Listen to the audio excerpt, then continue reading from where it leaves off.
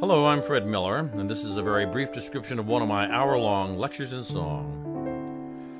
Where the blue of the night meets the gold of the day, someone waits for me.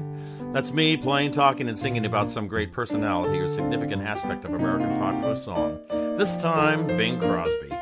Born in Washington State in 1903, Harry Lillis Crosby would start as one of Paul Whiteman's rhythm boys before emerging as the favorite of radio audiences during the Depression. Add to that recording and movie stardom, and the phenomenon of the crooner was launched.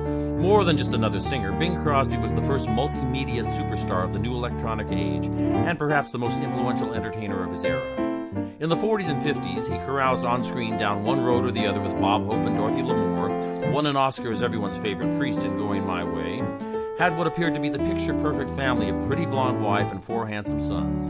In those years, he was simply the most adored human being on the planet. As years passed and the carefully crafted images of our Hollywood royalty took on some tarnish, serious problems with his first family came to light, but in seemingly effortless Crosby fashion, he married a second time and found it all to be a bit lovelier the second time around. 1,700 recordings, 42 number one hits, 23 gold records, 55 full-length feature films, top 10 at the movie box office for 15 years, number one for 5 of them, 2 marriages, 7 children. How could one so seemingly casual accomplish so much? Before the Beatles, before Elvis, before even Sinatra, Bing was king. And he made it all look so easy, and thanks to film and recordings, he still does. That is the essential, enduring Crosby magic.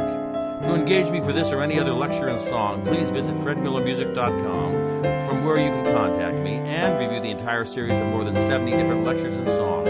Thanks for watching, and look forward to hearing from you.